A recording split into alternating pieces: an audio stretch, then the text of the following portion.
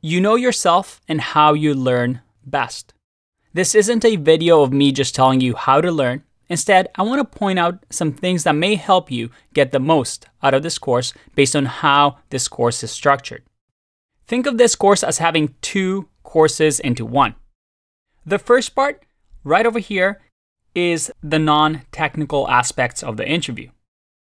These are the skills that you will use throughout your career to get a leg up from the competition and make sure that you are able to optimize your chances of getting a well-paid job that you love.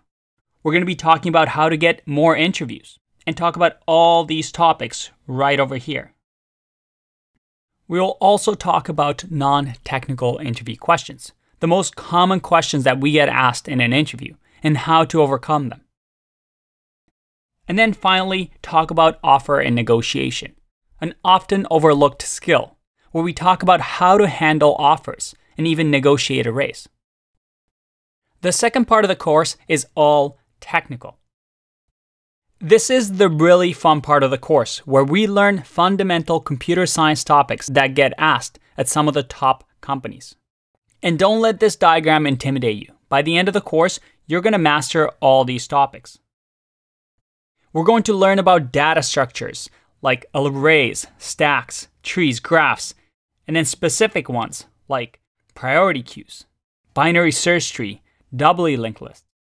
We're going to learn about algorithms, how to traverse a tree in a graph, how to use recursion properly, how to improve time complexity and big O notation, how do we do sorting, perhaps even searching, all with the goal to help us write better code and answer interview questions. One of my favorite sections here is when we're going to take you through a Google interview and demonstrate each piece of the puzzle so that by the end of it all, you're able to answer really difficult questions as if you were part of that interview. By the end of it, you're going to feel confident in any coding interview or whiteboard interview. At the end, we're also going to have a ton of questions for you to do on top of the ones that we're going to do together from all these companies, plus specific questions, whether you want to be a front-end engineer or a back-end engineer. So you have three options with this course. If you want, you can just do each course separately, and that is fine. However, the course is structured in a way that these two courses are ordered to make you understand the topic, build the fundamentals, and really connect the dots on interviewing. So to get the most out of this course, you should follow the lessons in order, since you may gain an insight or two, even if you thought, oh, leave me alone, Andrei, I already know this stuff.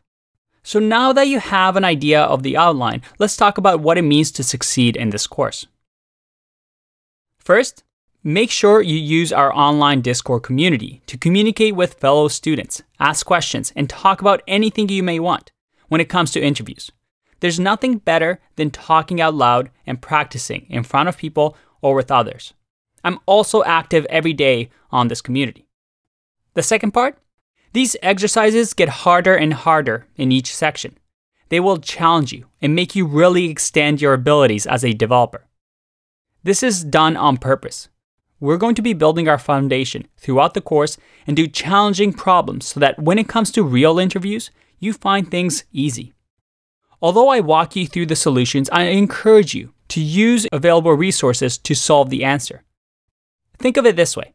If someone offered you $10,000 bonus to study interview questions for a month, would you do it?